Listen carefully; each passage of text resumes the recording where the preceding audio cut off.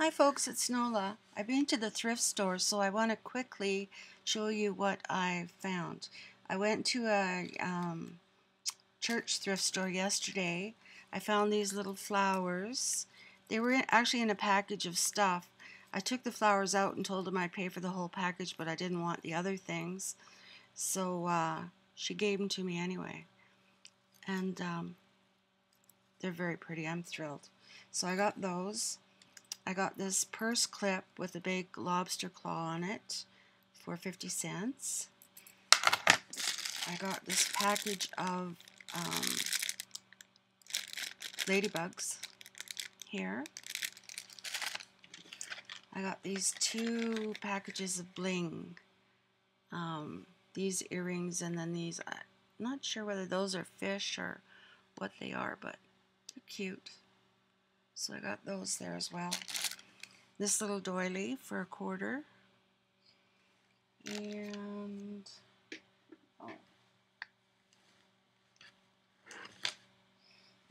I got this curtain, and there's it's a tree sort of. I got that there, and another one with just flowers on it. Quite a big piece. So that was that thrift store, and then I went to a garage sale, and this was a church garage sale. They were raising money, so I got a whole bag of things, and this is how it starts. This half thing here with the stitching on the bottom, and then we have a Sunbonnet Sue runner with tatting on the bottom. This one has no stains or anything on it. Very pretty, and I love Sunbonnet Sue. Then we have this runner as well with the pretty sewing on the edge. And this one, I'm going quickly because I don't want to run out of time. Pretty sewing on the edge. Most of them have. Then this one has quite a bit of stains on it, but you know, I might be able to save it for something. It's a runner, but it's all being cross-stitched. I have these 2 linen doilies, and then we have these 3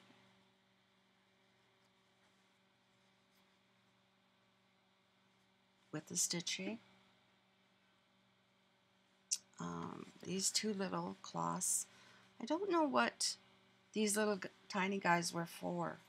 I would assume this bigger one's for a tray. It's a tray cloth, but I don't know what that one would have been for. Here's another one. This is a round tablecloth, and look at this edge on that. Isn't that gorgeous? And that's all stitched as well, and this one's a small round one. This one is all stained, but the edge, look at that sewing. That would be lovely on a Sunbonnet Sue. Then we have another Sunbonnet Sue here. This one doesn't have tatting on it. It has this beautiful edge. But all linen, still really stiff, beautiful.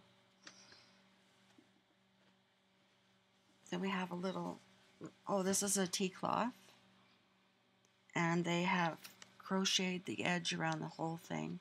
Teeny, teeny, teeny, tiny little stitches. Beautiful. This is another runner, and it has these patterns all along. It's quite a big runner.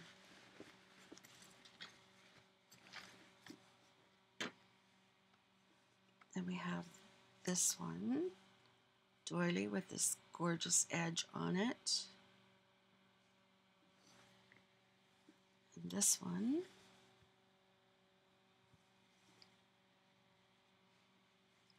This linen doily. Two little round linen doilies. I thought this one was painted, but it's not. I thought it was Artex, but it isn't. It's stitched. And this is applique. These leaves are applique. Very pretty. It's a little tablecloth. It does have stains on it though. And then I got these few doilies. These two are the same. Then this one.